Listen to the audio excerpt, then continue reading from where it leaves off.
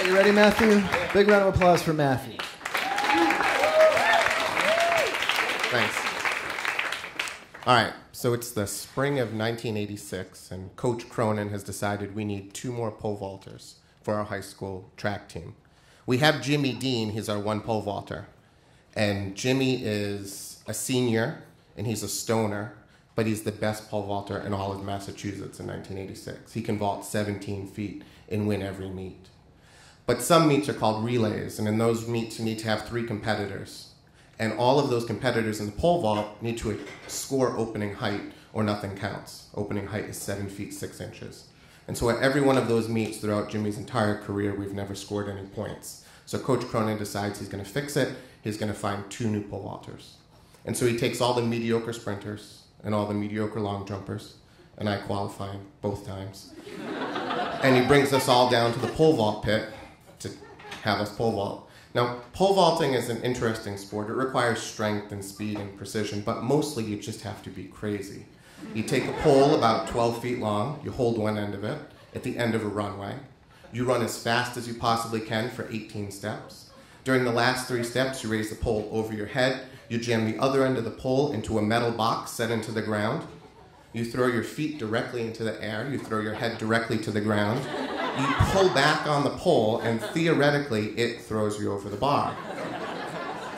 I did not vault that first day. I went left, wrenched my knee, and literally ended up in a gully, but the pole was still in my hand. I had not let it go. And therefore, I became a pole vaulter. 2 of us didn't let it go, and so that day, the pole vaulting team, probably the best named pole vaulting team ever, of Jimmy Dean, Jack Daniels, and Matthew Dix was born. And so fast forward to the first relay. I've been practicing for about 6 weeks with Jack, and I'm occasionally reaching opening height. And I know all the pressure's on me. Jack is a year older than me, and I want to be good, because the real secret to team sports is you want to beat your opponent, but what you really want is your teammates to like you. And the only way you can get them to like you is to either perform at a very high level or to perform higher than the mediocre people on your team.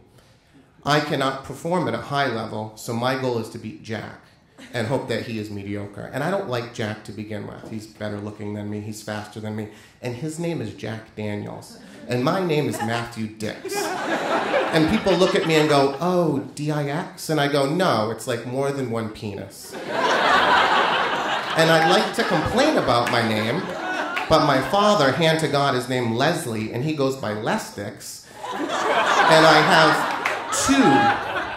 I have 2 Uncle Harolds, and they both go by Harry Dix.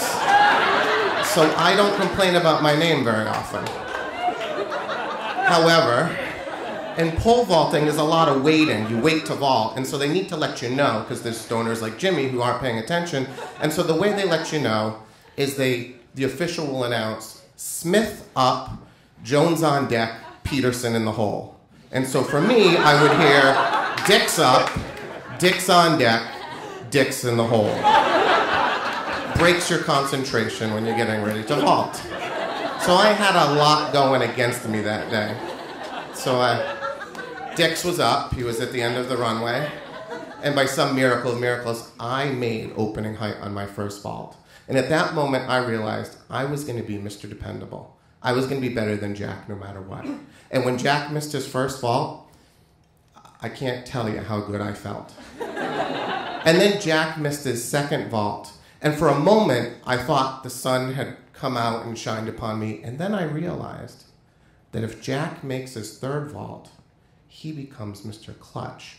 And Mr. Clutch is damn well better than Mr. Dependable. This son of a bitch, I believed at that moment, had set it up so that all the drama and all the attention would be on him. And on his third and final attempt, he would achieve opening height, stealing my win, not allowing me to be better than mediocre. And so Jack ran down that runway, and I begged, I pleaded with all my mental energy. I just hoped that Jack would lose. I didn't hope that the pole would break, because then he would have an excuse. I wanted a bad plant. I wanted something bad to happen. And it did. On his way up, Jack's foot kicked the bar, and he failed. And I was happy. And then something terrible happened. My team won the meet, and they won by like 50 points. And Jack missing the pole, missing the bar, it didn't matter anymore. Nobody cared because we beat the team by 50 points. What I wanted was for us to lose by 1 point. I wanted to step onto that bus, being the guy who cleared opening height, and everyone staring at Jack and knowing that I was better than Jack. But because we had crushed the team so badly, nobody paid any attention to me.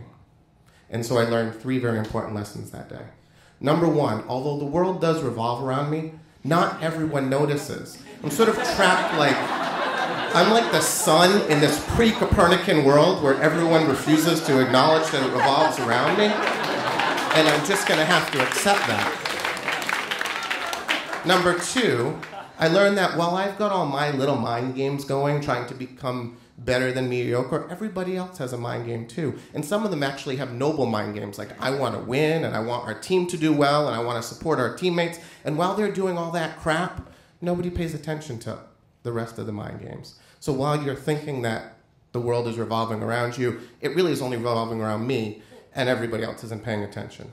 And the third, and really the most important lesson is, you don't get attention in life by being the best of the rest. You really need to be the best of the best. And that day, and for many, many subsequent days, I was not. Thank you.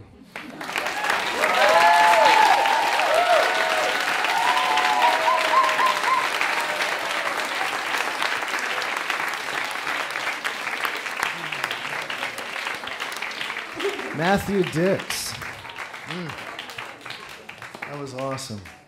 That was, oh my God. That guy should be like a life coach or something. I felt better after that. I was like, yes, you are so right, and you're totally cool about it. Another round of applause for Matthew. How's that?